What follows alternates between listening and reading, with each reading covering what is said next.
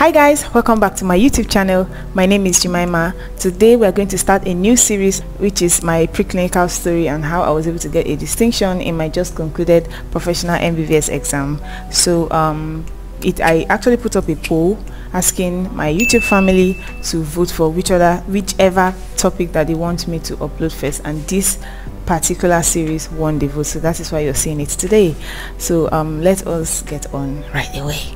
So the first thing I'm going to tell you that I did in my preclinicals was that I never allowed things pile up. I studied every single day. I made sure I cover up every single material. You know, there's this thing that students usually do, that they will tell you, oh, I'll read this topic and then I'll leave this topic. I never did that, you know. I made sure I study every single topic that I've been taught, because I didn't want a situation where I'll enter exam hall now and in that topic, especially some lecturers are very wicked. When they know that that particular topic is what students do not like, that is what they run to go and set. I didn't want any stories that touch, and I knew so many people were looking up to me. My parents, most especially, were looking up to me. My siblings were looking up to me. My junior colleagues were looking up to me. So many people were just looking up to me. Some people were actually expecting that I fail, so that they will say, yeah, see that girl that has first degree, she too is failing, so who am I? Like, the pressure was so much from everywhere, and some other people were like, this girl that is doing her second degree, this is her second degree, so she should be passing. So there was just pressure everywhere. But I myself, I am not a mediocre person. I've always had this high standard that even when I write an exam, if you see my question paper, you see me scoring myself, and many a times the score is usually accurate. I tell myself the bitter truth so that I would do better next time. Another motivation that I had was that I don't talk in exam. I don't ask, I don't tell. So when you're in a situation where you know if you don't study, you enter exam hall, the only help that you have is the Holy Spirit. I mean, you would certainly give in your best. All these things that students do, formation, this, formation, that, I never did it in my preclinicals. I just had that mindset that if I don't know something, let me fail it. And that's a punishment for myself. And it made me to work so hard that when I'm studying, I study with that mindset that, babe, if you enter exam hall, there's nobody to ask, or if you forget anything, it's only Holy Spirit that will help you. And will Holy Spirit remind you of what you not read? What? Like, even the Bible says, study to show yourself approved. When you expect the Holy Spirit to help you, he will remind you of what you have studied. And when you've not studied at all, like, there was a particular exam that I was not taught, I did not know it, and the question came out in exam. I was like, Holy Spirit, please remind me. Holy Spirit, please remind me. And nothing came. It was after the exam, when I tried to do research, that I discovered that the reason why I couldn't remember anything was because I didn't even study the material at all. I wasn't even aware that such a material was released. So you need to study if you want Holy Spirit to help you. This thing is kind of tricky, because I've also been in a situation where I was never taught, and at the same time the Holy Spirit reminded me, or not, let me not say reminded me, the Holy Spirit told me what to write and told me what to say. I always like to be on the safer side. So be on the safer side, study, put in your best, study like as if you don't have the Holy Spirit, and ask the Holy Spirit like as if you've not studied enough. You get my point.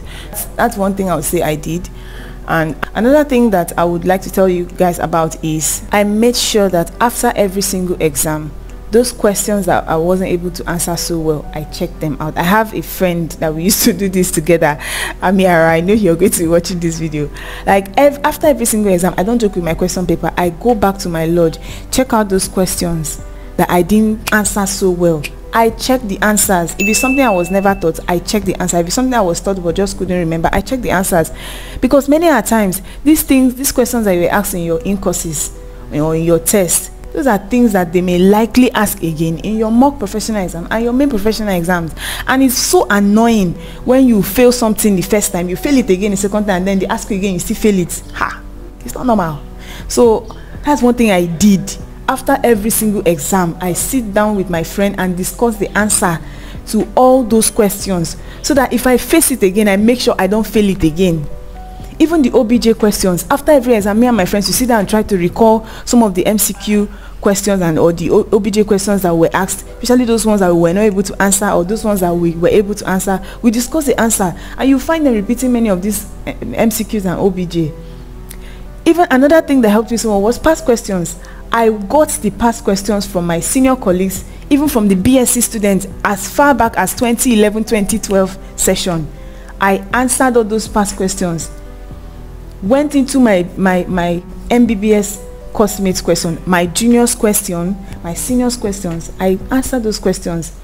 Now, when it comes to OBJ, my school does not release OBJ. I don't know about your school, but if you're lucky enough that you have OBJ past questions for your school, my God, you are so lucky. In my school, there's nothing like that.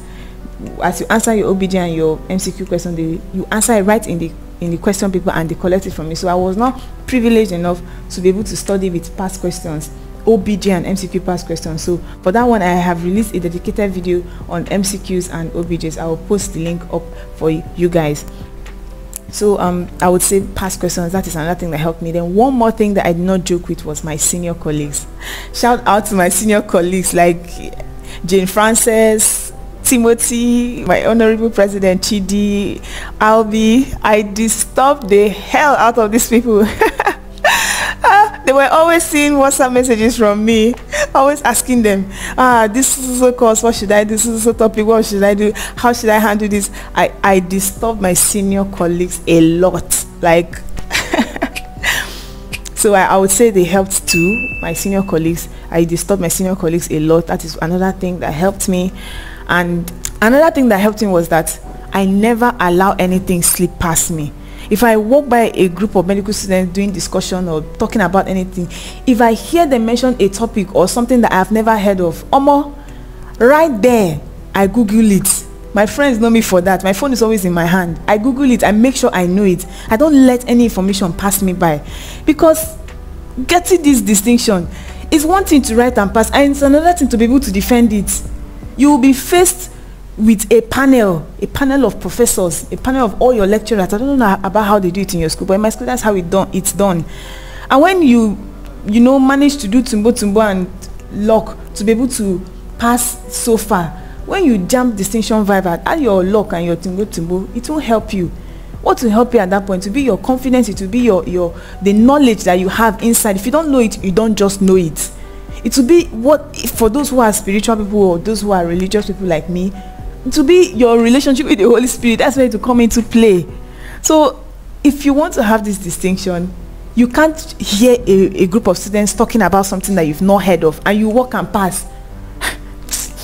I laugh for you. Alright guys, you know how we roll already. This video was too long. I had to cut it into different parts. By tomorrow I'm going to upload the part 2 of this video. Please sit tight, and of course I would always say, if you've not subscribed to my channel, please subscribe to my channel, and remember to share this video with your preclinical friends and everyone you think this video would help. Please do not hoard this knowledge. Share this knowledge. That is why I'm here, so that it would help out others. I remain your girl Jemima. Bye.